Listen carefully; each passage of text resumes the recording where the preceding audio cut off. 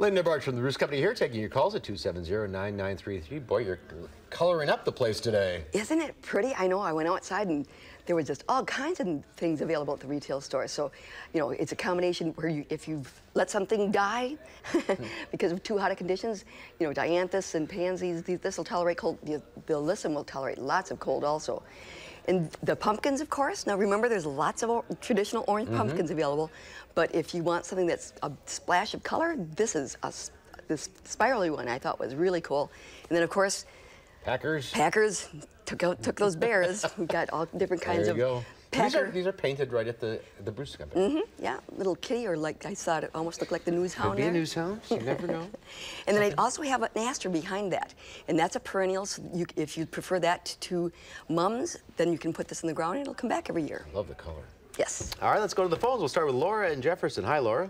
Hi, Linda and Mark. Hi, what's your question? Okay, I have two questions, one of which is transplanting hickory trees that we have in range from about 2 foot tall to 10 foot.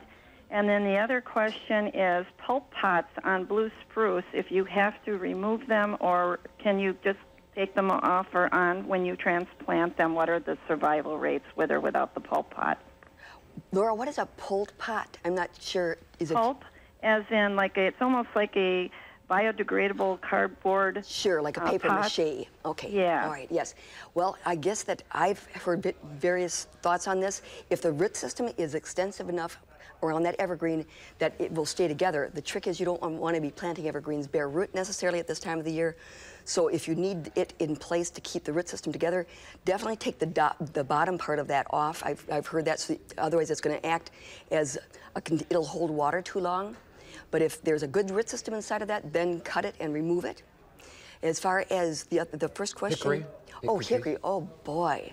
Well, you know, that plant tends to develop, if they're in containers, if it's been root pruned so that it doesn't have, it tends to develop a strong taproot of sorts, and then transplanting it. And I don't know if now is the best time of the year or if spring might be better. But if you're going to be holding them in a greenhouse over winter, is that where you've been? She's gone. Darn, okay. Laura, why don't you give me a call at the Barcz Company, and let's discuss this a little bit further. I have more questions for you about the trees. Yeah. Okay, let's go to Jean in Arlington. Hi, Jean. Hi. We have like probably 5, 6 hibiscus plants or bushes or whatever you want to call them. They're in pretty good sized pots outside. So how do we take care of them for the winter? Because we were told not to plant them in the ground. Well, if they're hibiscus with large flowers, yes, then they're basically those are tropical plants, so you need to treat them as house plants. But if you have 5 or 6 of them, you may not have the room to just bring them in and keep them alive as house plants. So you may need to cut them back, but you can sort of have them go into semi-dormancy. But you will need to continue to water them. You don't stop watering them. It's not something that goes completely dormant. Make sure there's no bugs on them coming in. And bugs are an issue. That's another reason to prune off the excess growth and check the undersides of those leaves, because things can be harboring underneath there. All right, Jolene in Madison. Hi, what's your question? Hi. Hi, what's your question? Yeah, I live on the 3rd floor, and I want to know what type of container should I use to grow asparagus, or can I grow asparagus out of the ground? No, Jolene, I think you're going to have to go to one of those. There's a lot of Dane County gardens where you can actually buy a plot. Now, you'll have to make sure that you can put something in the ground and make sure you get that plot every year, because asparagus, you get it started and you won't be able to harvest it. That's one where you would need a dedicated area of ground that you're going to plant that. It's not something you can do in an apartment. No. All right, Judy in Rock Springs. Hi, Judy.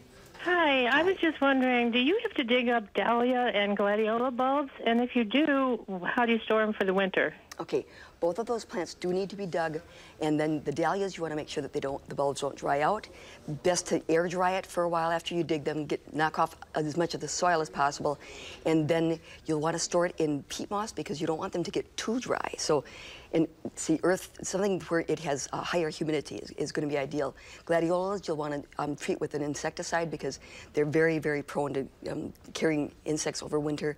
So those also should be carried someplace where they have higher humidity, but in mesh bags is a good way with gladiolas. A lot of work. All right, we're out of time. If you're on the line, Linda will talk to you off the air. Good to see you again. Good to see you next Monday. We'll be right back with a final check of your forecast.